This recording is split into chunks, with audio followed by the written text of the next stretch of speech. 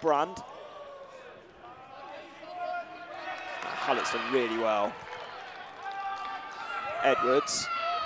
Smith caught. Like a break here now. Griffin have got to get men back. Hallett, nice Smith caught.